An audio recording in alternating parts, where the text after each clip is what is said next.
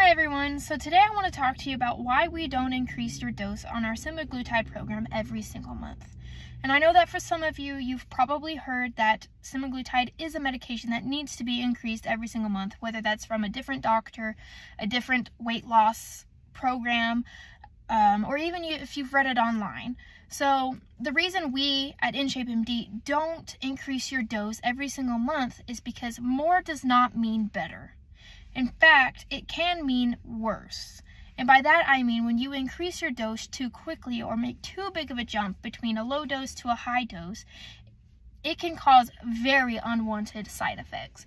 And that includes nausea, constipation, dehydration, fatigue, and some other stuff. But what I'm really getting to is increased nausea and especially constipation. So in extreme cases, it can paralyze your bowels, which means you're not going to be able to go to the bathroom at all, which then leads to an unwanted procedure or unwanted use of medication that can be completely avoided if we do the dosage properly.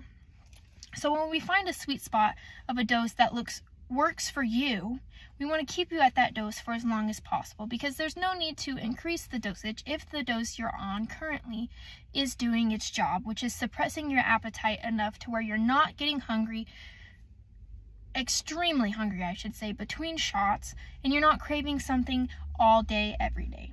So when we find the correct dose for you, because everybody does process the medication differently, when we do find the correct dose for you, we want to keep you at that dose for as long as possible so we avoid those unwanted side effects.